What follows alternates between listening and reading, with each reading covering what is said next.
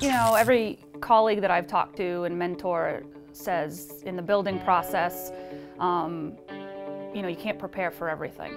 And it's really in that third year where you really start to set the foundation for what you're going to become, which is exciting news for me because I think that certainly over the first couple of years we've made some big strides, but I think overwhelmingly the one area that was lacking was just sort of like the upperclassmen leadership, you know, setting the tone for team culture and stuff. And I think now that we've got a large class of juniors and our sophomores who were very seasoned by getting a lot of playing time last year, we've got a number of kids that now I think feel like they have some ownership over the program, which inevitably is gonna, I think, you know, really make a difference to our younger players. Our younger players are gonna maybe be allowed to at least be younger players for a little bit longer. I think our sophomores and our juniors can probably attest to the fact that they didn't really have time to be freshmen at all because they were such an integral part of the team from the minute they stepped on campus. I think that it was very challenging at first. Obviously coming in as all freshmen is a difficult thing to be a part of. We don't have any leadership or any like upperclassmen to help lead us through, so we kind of had to figure it out all on our own. But definitely from year 1 to year 2, you saw everything building, the camaraderie, the chemistry, all of that coming together, and it's kind of amazing to see how we formed.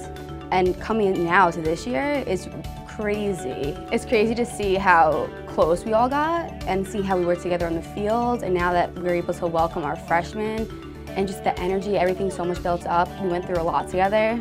And I think that also brought us a lot closer in the end of the day. The team has gotten a lot closer, even since I've been here, since I was on my official visit in my senior year of high school to where we are now. I just see like such more team chemistry, and everybody's friends, everybody's family, and we just all love each other, and we just all want to be the best program we can be. And I think that that's coming along a lot more.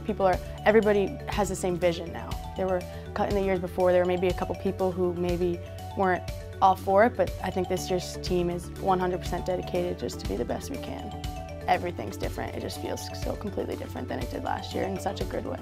We're getting a little bit more sort of a traditional, you know, upperclassmen versus underclassmen makeup, and I think that that's going to be really helpful moving forward. I think now our class of juniors are going to be able to lead a lot more by example, and also sort of do those little mini coaching sessions that sometimes the assistant coaches, the head coaches, and all of our auxiliary staff just don't have time to put into all of the younger kids and all of their needs, and I think that that's going to be a big benefit for us this year. The confidence of our team. People were nervous. We had a lot of sophomores playing last year and juniors too. And year 1 wasn't a very good year for us because we really didn't figure it out yet. Then last year we did figure it out, but we just didn't know how to finish. This year is about finishing. We want to win. That's the bottom line. We're sick of losing by a goal. We're sick of losing by 2 goals, the games that we could have pulled out, and I think this year is the year it's going to change. I think we're shooting to be competitive. I think we want to be a competitive Division I program by the time I leave here, and like have a name for ourselves and have UMass Lowell women's lacrosse be known.